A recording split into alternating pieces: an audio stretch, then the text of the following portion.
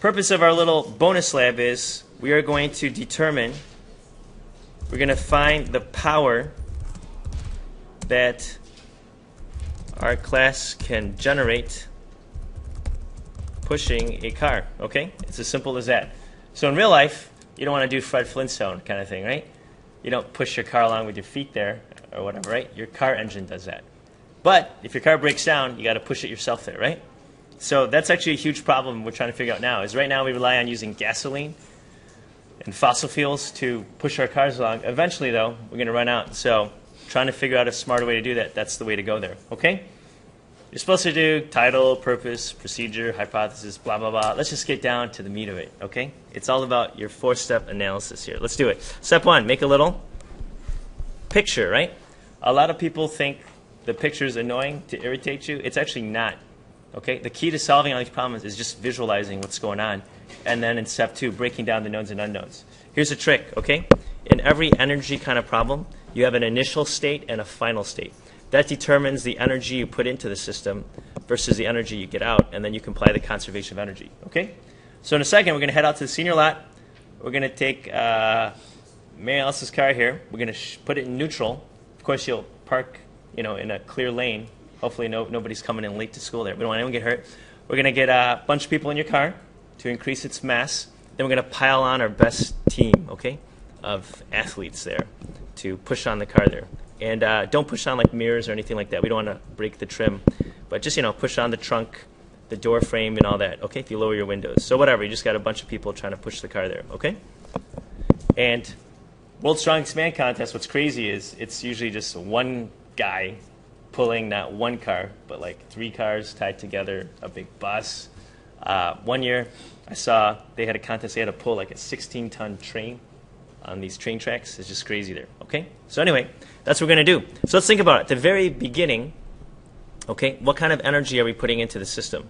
We are putting in, if you're using your muscles, and you're putting a force over distance, what's that called?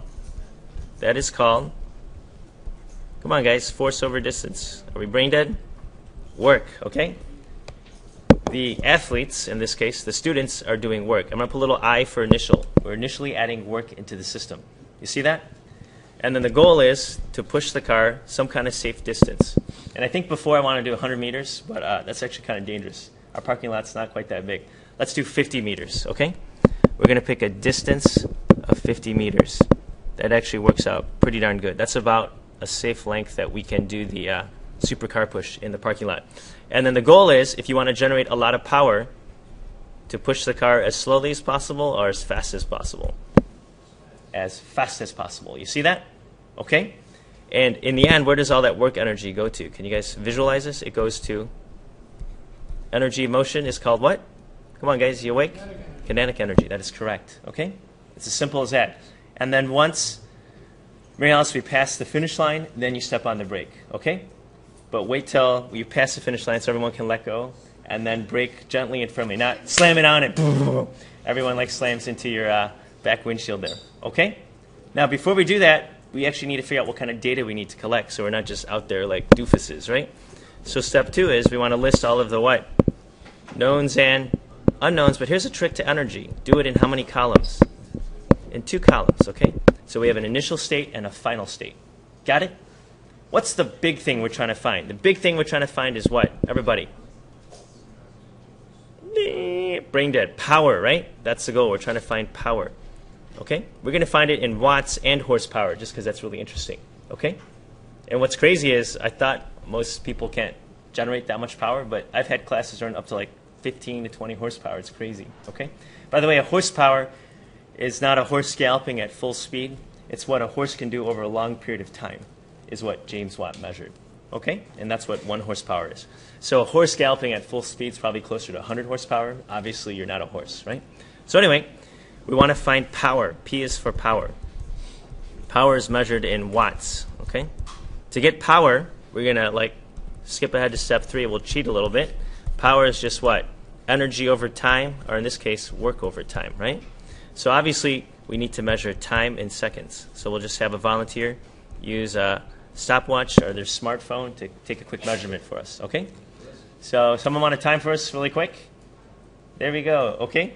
And Sarah, why don't you be one of the passengers in the car there? Want to do that too? You'll sit in the car. You'll get a real good time there. Okay? Perfect. Actually, normally if we do this, I got to get my whistle. I don't have it, so I'll just yell out really loud or whatever. Okay? So we need to measure time. Next, we need to measure work. How can you get work energy? Work energy is force times what? Distance, yeah?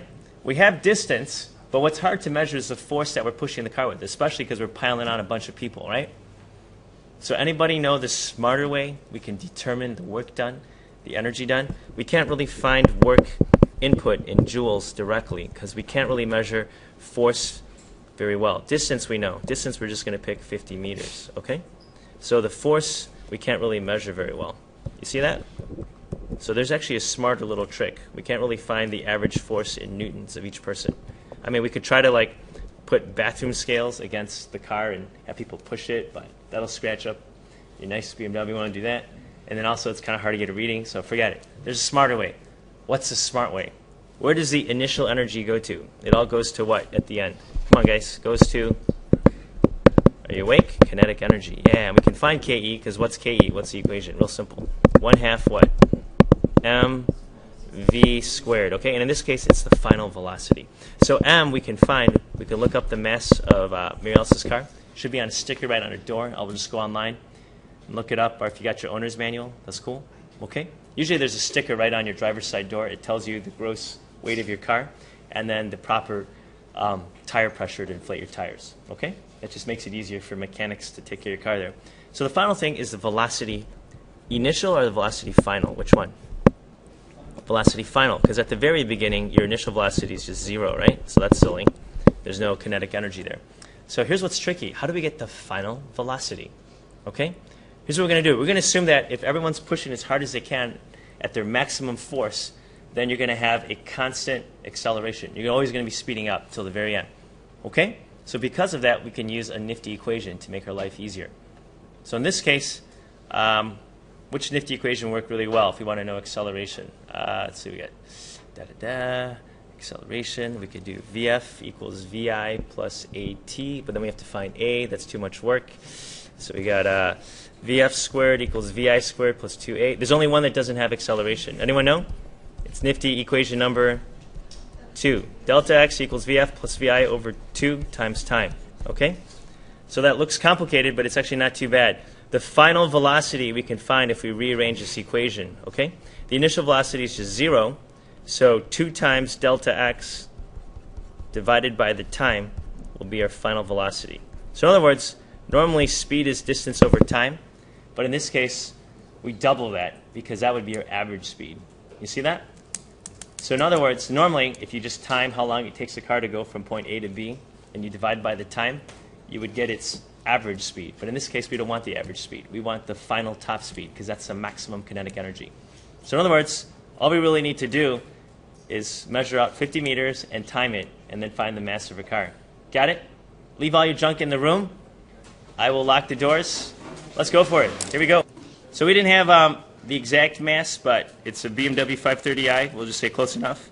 And it looks like the official curb weight is 3,472 pounds. Okay?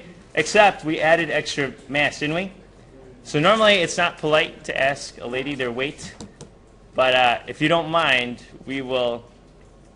Actually, you guys okay? Can we just do it in pounds? Okay, so let me get out my calculator really quick. How do we get the total mass of the car there? And by the way, more weight means less energy and more energy. What do you think? Obviously, right? It takes more energy to move more mass there, right? That's why a truck engine's so big, a bus and all that. So the car is 3,472, and then the passengers, if you could just call out your weight real quick, okay? 112. Okay, we got 112. What else? 130. 130. Oh, you guys are too fast for me. 125 and 109. Is that everybody? 105. And 105. Thank you. Okay. So we had a total weight in pounds of 4,053 pounds, except mass is not reported in pounds. What's it reported in? Kilograms. Okay. To get kilograms, we just divide by 2.2. Okay. Actually, that's awesome. You guys were pushing like over 2 tons. That's awesome. Okay. But anyway, in kilograms, there's 2.2 pounds per kilogram. That's just a good one to know. Because when you travel any other country in the world, you'll always report your mass in kilograms. So your driver's license won't say pounds, it'll say kilograms. When you buy bananas, it'll be in kilograms, etc. Okay? So just take weight in pounds divided by 2.2 pounds per kilogram. It's about 1842 kilos, okay, is what we'll go with. So the mass is 1,842 kilograms, okay? Sarah timed it for us. What was the official time? 10.2 seconds. And then to make it safer, instead of doing 50 meters, because then somebody else would have crashed, I only did 25 meters. I paced it out, okay? In the pouring rain. You guys are totally insane there, okay? So now we can get if our distance is 25 meters, okay? That's the same as our delta x, whatever, right? Doesn't really matter. 25 meters. Then we can find the final velocity, okay? Vf is going to be 2 times the delta x over the time of 10.2, okay? So in other words, normally to get speed, you just do distance over time. But since we're accelerating, that's only your average speed. So to get the final speed, it's going to be double that. So 2 times 25 is 50 divided by 10.2. And you guys got it going a whopping 4.9 meters per second, which doesn't sound that fast, but it's actually a little bit over 10 miles an hour. That's actually very decent considering that short distance you guys were accelerating, okay? So actually, if we had gone the full 50 meters, you guys probably would have doubled that. You could have kept accelerating there. In the pouring rain. So now, what can we actually figure out? Oops, that's the final velocity, right? We can now find what can we find? We're trying to get what? What's the big idea? We want to get power, right? Power is energy over time, work over time. The work done is equivalent to the what? Kinetic energy, right? So to find KE, we just do 1/2 what? The mass of 1842 divided by, times the final velocity of 4.9 squared, okay? And it's a little kinetic energy or a crazy amount? It's a what?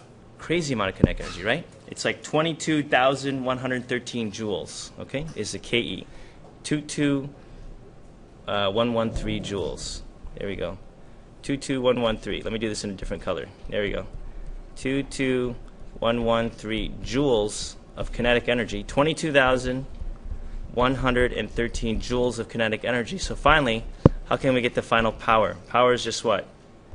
Power is equal to work divided by time, right? So the work energy is equivalent to the kinetic energy, 22,113. So our team of super powerful physics students pushed and they generated 22,000 kilojoules of energy. That's awesome, in 10.2 seconds. Okay, that's the key there. So if we take our energy and divide that by the time, work over time, energy over time, we get a power of 2,167.9. Let's just round that off. 2168 units for power is watts, okay? And then really quick, to make that a little bit more quantifiable, we're not used to just measuring the power of a car in watts. Though I predict as electric cars take off, instead of seeing everything in horsepower, you'll start to probably see things more in watts and kilowatts, okay? That's just a more scientific way to measure it. But 1 horsepower is 746 watts. So all we got to do is take 2168 and divide by 746.